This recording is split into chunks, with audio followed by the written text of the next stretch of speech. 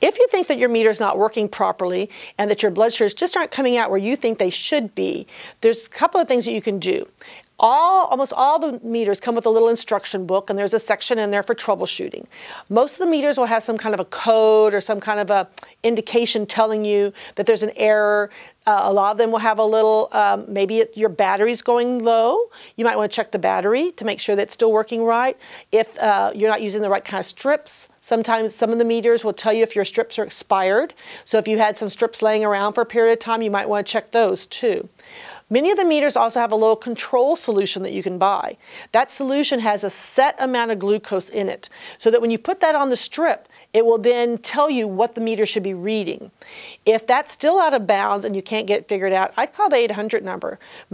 All the meters, they're very good companies, they're very reliable, they have somebody at a phone bank 24/7, so I would call them and talk to them to say, hey, I think there's some problems here.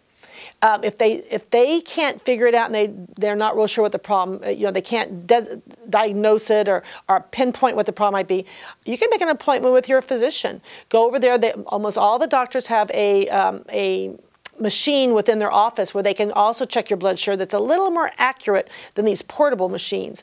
And just take your meter with you, do a finger stick, they can check it, you can check it, so you can see again if it's coming out on key. Maybe it's something like it might be that your sugars are still the meter's correct, but the numbers aren't what you think they should be because you've changed your diet. Maybe you've cut back on your exercise. Maybe your medication's no longer working properly. Maybe there's something else going on. Maybe you're getting sick and you don't know it yet.